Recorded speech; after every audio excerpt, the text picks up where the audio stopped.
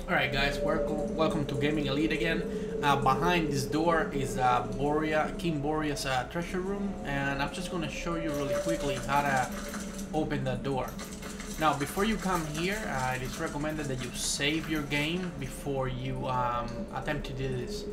So over here, if you know it, on this corner beside the beside this statue over here, you have a switch. So you want to click it. And then, like I said, before you start playing around with this, save your game, okay? But the correct answer here is number 5. Alright, okay? Once you do that, you know, the door is open, and we can go in the room. Okay, and I'm off to explore the treasure room.